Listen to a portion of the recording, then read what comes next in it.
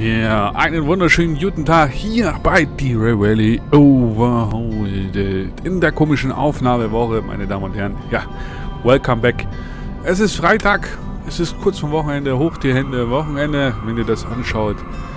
Ihr habt Wochenende, ich noch nicht. Wenn ihr das gerade seht, bin ich gerade in... kommt um 20 Uhr, bin ich in Rosenheim.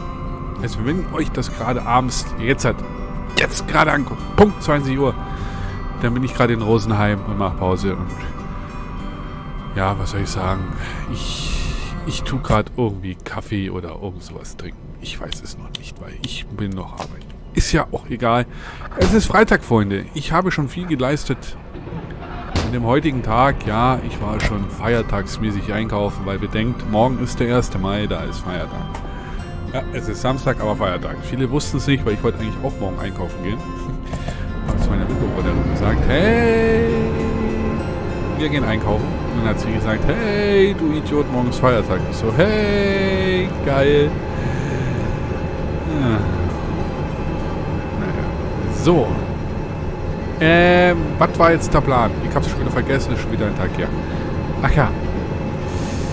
E9 zuerst. War es, glaube ich, und dann P4. Ja, das müsste der dann...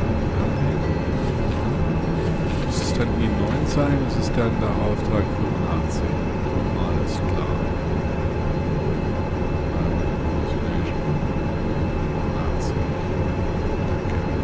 Back. Switch. So. Natürlich starten wir hier wieder von vorne. Was wollte ich jetzt noch? Ja, es ist Freitag. Glückwunsch, Woche ist zu Ende. Gott sei Dank, diese Kackwoche ist endlich vorbei.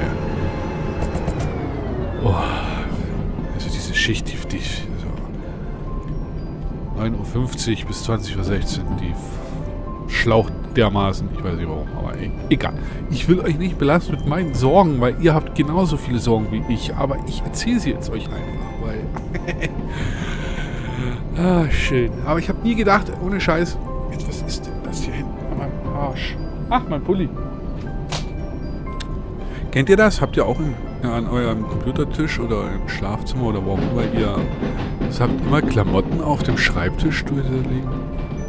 Das ist irgendwie... Ja, so ein Ding, was so traditionell ist. Immer auf dem Schreibtischstuhl liegt irgendwas. Also bei mir zumindest. Ich weiß nicht warum. Aber es ist einfach so. Nein, können wir jetzt leider auch nichts mehr. Ah, schön. Ja, wie gesagt, ich war ja schon einkaufen und ja, ich hatte nie gedacht, dass früh so um 7:30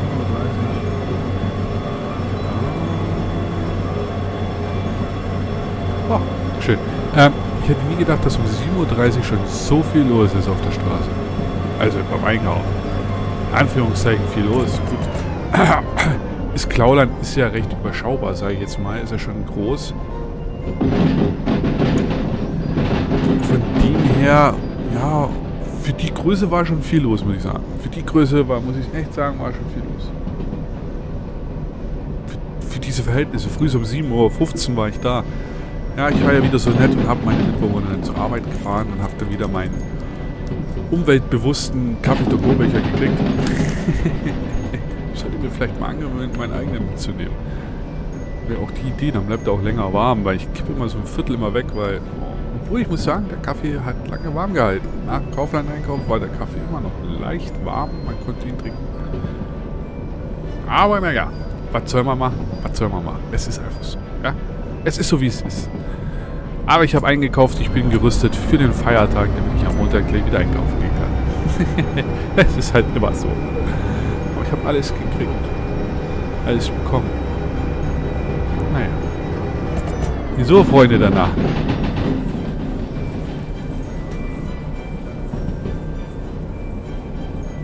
So, Wochenende steht ja vor der Tür. Ich habe mir vorgenommen, ich werde in meinem Auto endlich die heiß begehrten Sommerreifen draufziehen. Ja, ich werde es auch mal wieder sauber machen, weil ich war ja in der Waschanlage mit meinem Auto. Wahnsinn. Ich habe es mir mal gegönnt. Royal. Eine royale Wäsche habe ich mir gegönnt. Mit Nano und Unterbodenwäsche und Felgenwäsche und man sieht was. Aber ich bin immer noch hellauf begeistert von meiner Waschstraße, weil stehst auf dem Fließband und du hast nicht diese komische Puppe dran. Aber es kommt mir gerade vor, als ob ich das schon mal erzählt hätte. Ich weiß es nicht mal. Falls ich schon mal erzählt hätte, dann hör einfach weg. Aber falls du es noch nicht gehört hast, dann hör jetzt zu. Nee, ich bin bei meiner Waschanlage gewesen. Weil erstens kann man nach dem Waschen umsonst Staubsaugen.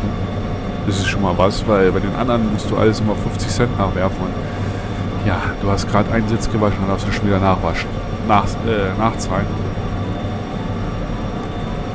Ja, ist halt immer nicht so schön. Aber naja, was soll man machen? Es ist einfach so. Ja, und dann war ich halt dort, hab keinen gewaschen, weil wegen hier, weil Fließband, stellst dein Auto drauf, du hast nicht diese komischen Buppel und diese komischen Rillen und ach, weiß nicht was. Ihr wisst schon, was ich meine. Mag ich halt nicht so sehr. Ja, habe ich dann gewaschen und 3 Tage später sah das Auto schon wieder aus wie Scheiße, weil der Sahara-Sand da war. Oh, ich hätte kotzen können. Dachte mir so, wozu habe ich jetzt 16 Euro rausgeworfen? 20 Euro waren es. Die sind auch teurer geworden, die Schweine. 20 Euro die Wäsche. Aber für das Geld, bitte. Da gebe ich gerne mal 20 Euro aus. Das Auto ist sauber, das Auto ist trocken danach. Du hast kaum Wasserflecken drauf, nur an bestimmten Stellen, so Spiegel und sowas, aber es ist halt von Autotyp zu Autotyp unterschiedlich, wie der Außenspiegel und so ist, wisst ihr? Und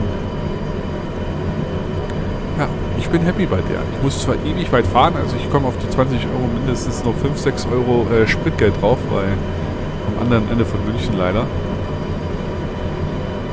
Aber hey, für sein Auto tut man doch alles.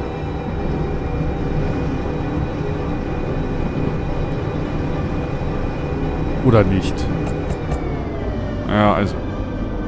Also darum gehe ich morgen zu Papst. Sag Papst, hier, schau mal rein. Hol mal aus deiner Garage. Ich mach dran, du machst dein Auto sauber, danach mach ich mein Auto sauber, du machst deine dran. Meine Schwester hat sich auch angekündigt, was ich gehört habe. Also 12 Reifen werden morgen gewechselt. Schön, ich freue mich drauf. Der ganze Samstagnachmittag wieder komplett verplant. Schön. Brust darauf eine Spezi. Ein Köstlitsch. Nein, was soll's. Es ist einfach so, wie es ist.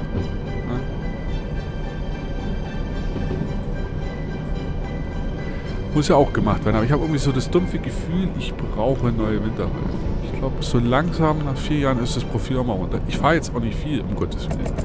Also ich bin jetzt nicht so ein großer Fahrer im Jahr. Also, was habe ich jetzt runter seit dem, wie viele Kilometer bin ich gefahren seit dem 1.1.? Weil ich das mal wissen wollte, ich habe jetzt extra mal so eingestellt, dass ich mal wissen wollte, wie viele Kilometer ich jetzt in einem Jahr fahre. Ich glaube, ich bin jetzt bei 3.000, 4.000 Kilometer im Moment. Das geht eigentlich. Auf die München fahre ich jetzt nicht so viel. Wie gesagt, wenn ich auf Arbeit fahre, fahre ich alles öffentlich. Bis auf 2 Schichten im Moment. Wir sind im leidigen Thema, die Scheiße in den letzten 2 U-Bahnen gestrickt. Aber hey, ist zu verkraften.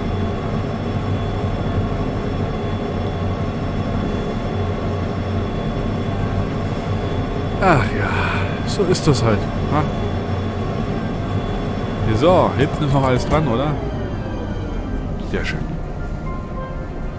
Heute wieder mal die volle Kesselwagenladung, ja.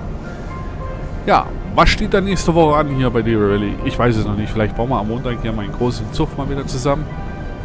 Fahren wir aus dem Hafen mal wieder raus. Vielleicht haben wir mal ein bisschen da. Vielleicht können wir den Schmarrn hier, den wir hier gerade transportieren, auch sehr sinnvoll gleich entladen und wieder irgendwo hinstellen. Mit 1 oder 2 Drop-Offs. Mal gucken. Weil wir müssen, glaube ich, wieder ein bisschen Kohle scheffeln, falls mal wieder was passiert. Ne, die Mille haben wir fast wieder voll. Die Mille haben wir ja fast wieder voll. Dann geht's ja. Dann ist es ja akzeptabel.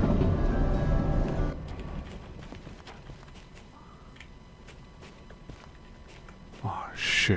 Immer wieder schön. Neue Skins muss ich mir auf jeden Fall besorgen nächste Woche.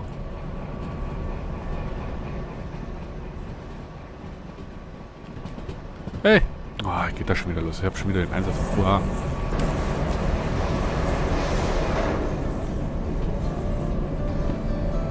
Ich habe vergessen zu paaren.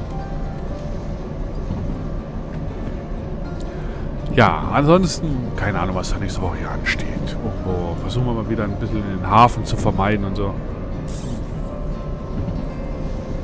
Naja, schauen wir mal, ob wir es hinkriegen. Weil der Hafen ist immer unser Ziel und ein Bahnhof. Egal wann, egal wie, egal wo. Der Hafen, der ist es. Naja, was soll's. So, Freunde.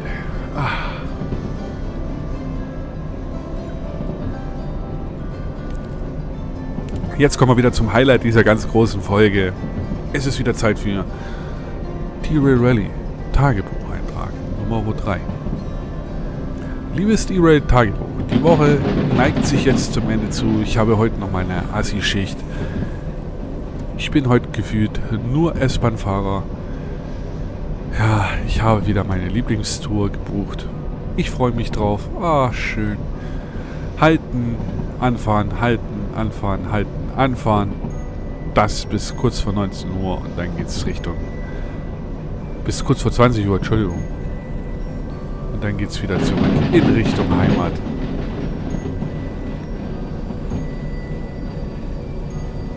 Ich muss kurz bremsen.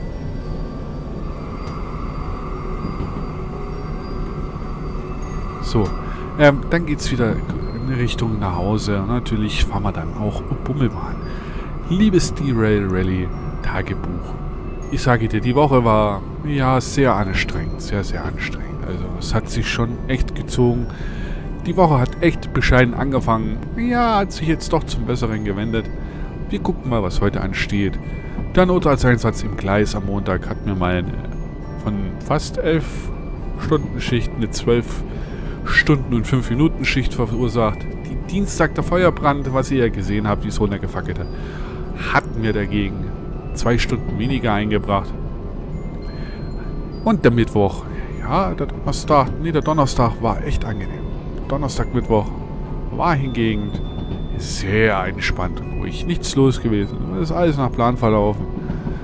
Von dem her, man kann sagen, die Woche hat sich gut gemeistert. In diesem Sinne, mein liebes Derail Rally Tagebuch. Somit schließe ich dieses Buch für diese Woche, diesen Eintrag. Und freue mich schon auf nächste Woche, wenn ich dann wieder berichten kann. Ab Mittwoch denke ich mal wieder, weil dann habe ich 2 Tage gearbeitet. Werde ich dann wieder dich füllen mit dem nächsten Tagebucheintrag. Ja, lass es dir gut gehen, genieße dein Wochenende. Und wir sehen uns dann nächste Woche wieder. Mein liebes Derail Rally Tagebuch. Ah, der hat auch einen Schuss weg. Ach, echt? Das ist mir doch gar nicht aufgefallen. Ja, Freunde. Schreibt ihr eigentlich auch noch so Tagebuch oder irgend sowas? Ich habe in meinem Leben ehrlich gesagt noch nie einen Tagebucheintrag geschrieben. Keine Ahnung. Weil ich fand das früher als Junge immer so ein bisschen mädchenhaft. Gut, heute macht ja jeder Zweite mittlerweile Podcast. Ja. Also, keine Ahnung. Es gibt von jeder Sache gibt es einen Podcast. Soll ich auch Podcasts machen? Ich habe keine Ahnung, wie das geht, aber besteht Interesse an Podcasts? Ich wüsste gar nicht, worüber ich reden könnte. Ich habe schon mit einem Kumpel mal gesagt, du, wir machen mal einen Podcast ASMR. Mal immer wieder mal so ein paar Geräusche mal einbauen. Ist auch mal was, ja. Es gibt ja ASMR YouTube-Videos, gibt auch ASMR FSK 18 Filme. Die sind echt gruselig. Ich habe mir mal einen angetan. Da ging nichts in der Hose. Ja, ist so, Entschuldigung. Man ist ja auch mal neugierig, ja. Es gibt ja von allen und jedem alles, ja. Habe ich mir das auch mal angetan. Da hat sich nichts geregt. Ich fand es eher gruselig. Naja. Jeder hat so seine Vorlieben, um Gottes Willen. Also, wer drauf steht, bitte. Das ist nicht so mein Fall. Ah, ja. Aber so Podcast, ich weiß nicht. Ich kann mit Podcast nichts anfangen. Ich habe mir noch nie Wenn ich ehrlich bin, ich habe mir noch nie einen Podcast angehört. Bin ich offen, ja. Weil ich gehe jetzt nicht jeden Trend mit, ja? Nächste Woche startet Reaction-Videos. Ach nee, der Trend ist ja vorbei. Ich habe mir auch noch nie wirklich ein Reaction-Video angeguckt. Keine Ahnung.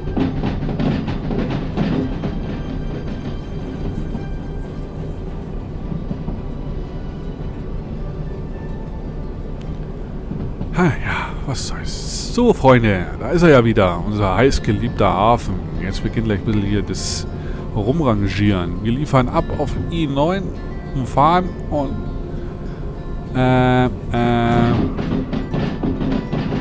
ja, fahren nach D4. Würde ich sagen. Das ist der Plan und diesen Plan setzen wir auch um.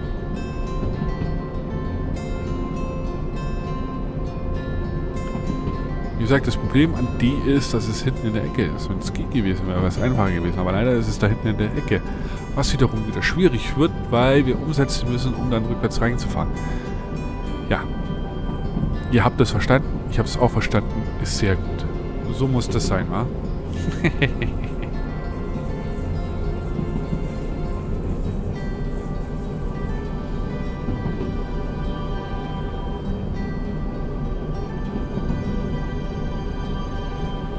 Ach ja.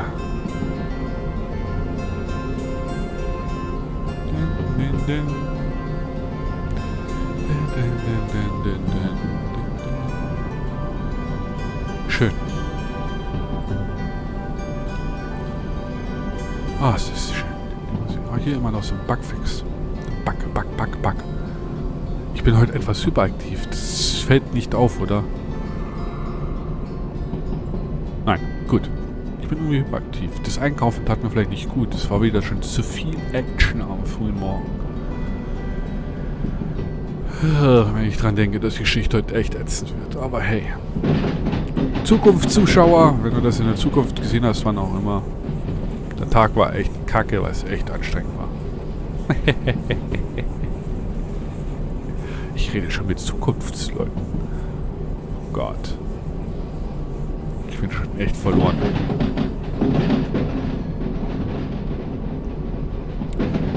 Naja,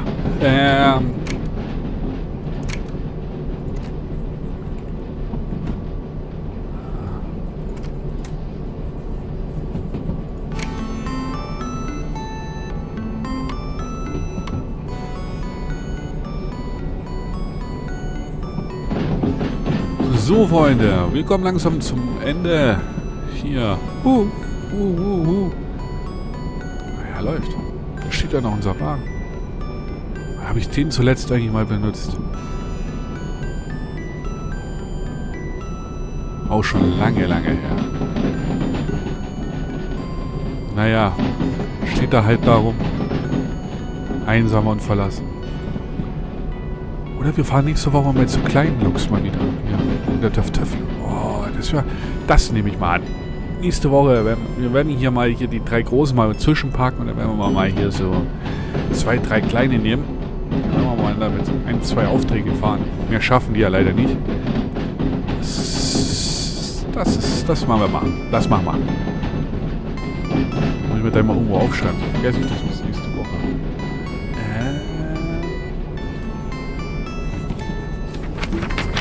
Sieht der Zettel wichtig aus? Sammlung, Spiele, was... Ja, sieht wichtig aus. Ich habe was gefunden. Also. Schreibe ich gleich auf, Moment. Wenn ich die Folge beendet habe.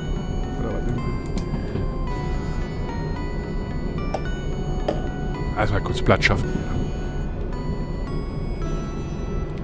2 bis 3 mal KL Log. Das habe ich bestimmtes verpasst. Ja, aber klar.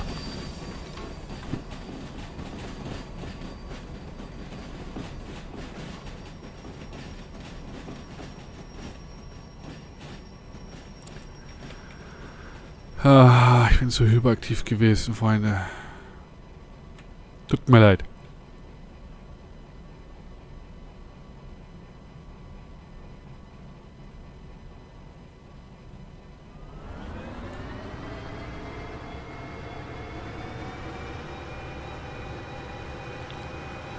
Mal kurz zurückdrücken.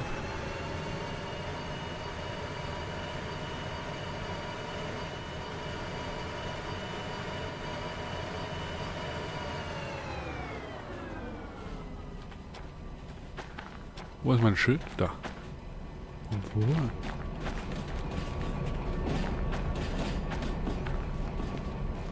Hier ist E9.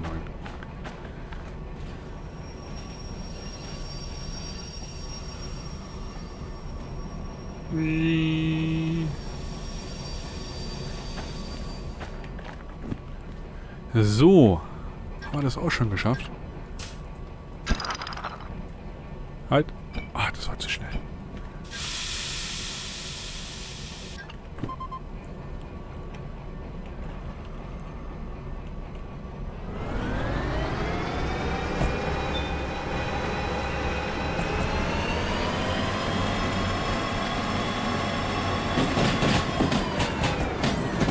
So, schon mal umgepaart.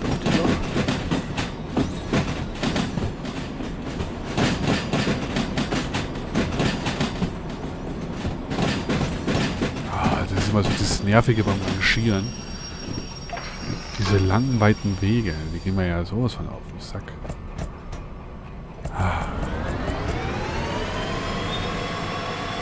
Jetzt powern wir mal.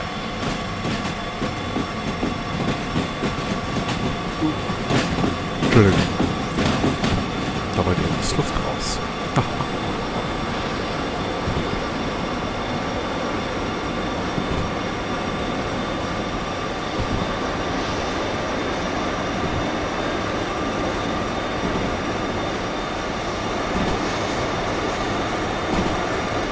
Aha.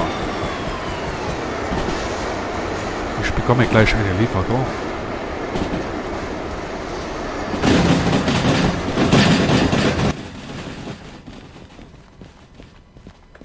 So, währenddessen er da jetzt halt hier. Boah, gerade so.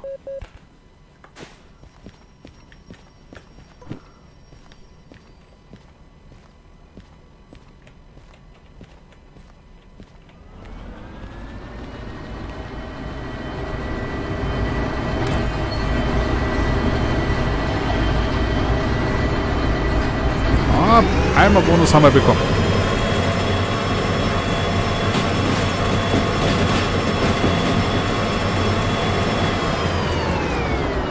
Läuft, würde ich sagen.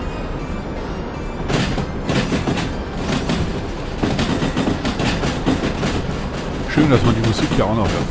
Die ist super.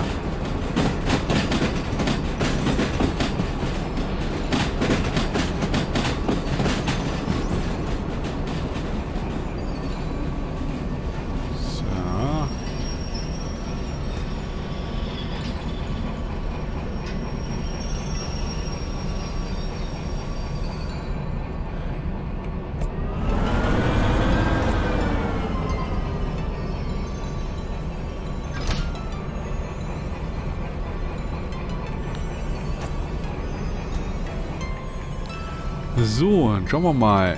56. Oh, in der Mitte muss das sein. 56? 56? 56? Ich glaube, hier ist Ende. Ja, 56. 91. Du müsstest dann der Letzte sein. 721 ist der Letzte.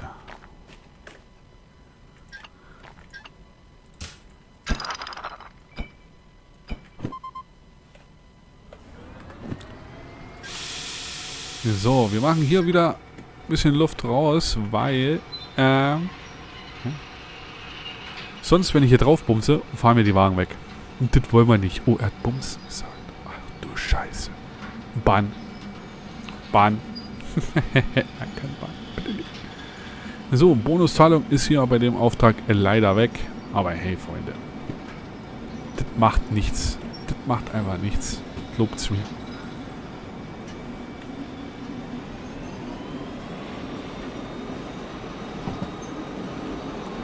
Ja, Freunde, also ich habe mir aufgeschrieben, 2 bis 3 Mal kleine Loks.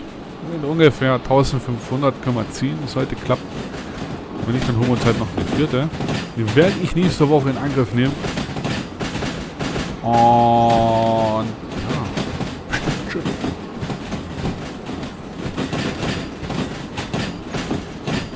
Stehe ich jetzt echt hier auf die sumische Gitter? Cool. Nehmen wir die kleine mit, da brauche ich noch was Skins. Wahrscheinlich nur kurz.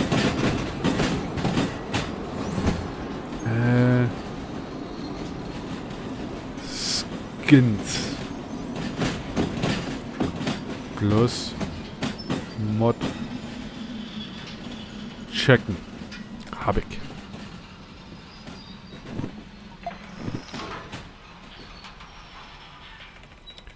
Gut. Sonst vergesse ich das wieder. Ich bin so ein Lokführer, wisst ihr? Ich vergesse immer alles. Dann für nächste Woche, was hatte ich noch? F1 aufnehmen. Ganz wichtig, weil am 16. Juni kommt das neue Formel 1 raus. Das möchte ich unbedingt gerne gleich mit euch spielen. Und bis dahin möchte ich halt das andere durchhaben.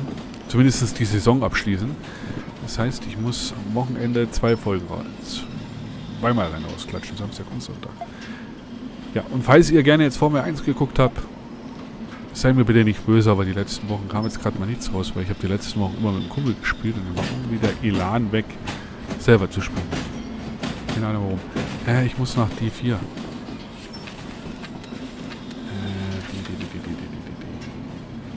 Ist links rum. Ja, passt.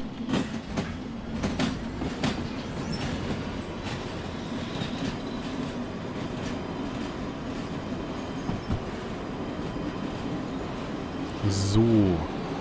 Na, dann haben wir ja auch gleich das geschafft, ja? Eine Folge am Freitag haben wir alles geschafft. Von Central bis zum Hafen, beides wegrangiert. Wahnsinn. Oh, du bist so toll. Ja, ich weiß. Ich bin halt der Beste vom Besten.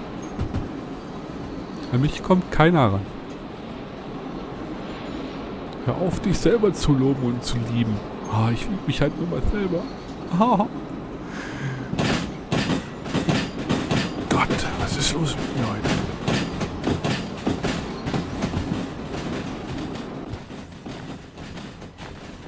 So, dann parken wir doch mal die Krütze hier. Dann schauen wir mal in nächster Woche. Vielleicht können wir hier ein zwei von den vielleicht die Dinger entleeren. Damit wir den Kreislauf wieder beibehalten. Wenn ja, dann können wir auch die leeren Wagen wieder mitnehmen mit den kleinen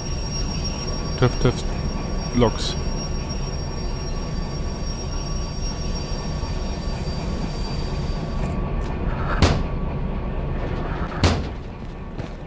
So, machen wir mal hier aus. Wir gehen ja in die Abstellung. So.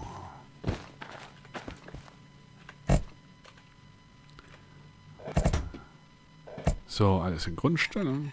Fett anlegen. Gut, passt. Feierabend. Ah, kann der Kollege sich nächste Woche drum kümmern an dem Scheiß hier. Ich mache jetzt Feierabend. Hab 12 Stunden voll. Reicht für heute. Ah, Herr Chef. Hab abgegeben. Ja. Danke. Ich gehe jetzt nach Hause. Ja. Oh, jetzt sieht es doch mal wieder voll aus. Hier, da haben wir es doch. 3 Drop-Offs. 3 Drop-Offs. Leg mir am Arsch. Nein, danke. Das kannst du selber machen. Das kannst du selber machen, mein Freund. Naja, was soll's. Freunde, das war's. Ich wünsche euch ein schönes Wochenende. Hoch die Hände, Wochenende. Ihr wisst es ja selber. Und für die Zukunftsschauer, schönen nächsten Tag. Hm? Ah, du bist so ein Arsch. Ich weiß, in diesem Sinne. Haut rein, macht's gut. Euer Vögelchef von VoegTV. Wir sehen uns nächste Woche wieder. Gleiche Stelle, gleiche Welle. 20 Uhr, Derail. Und ich hoffe, du bist dabei. Und du und ich auch. In dem Sinne. Ciao. Macht's gut.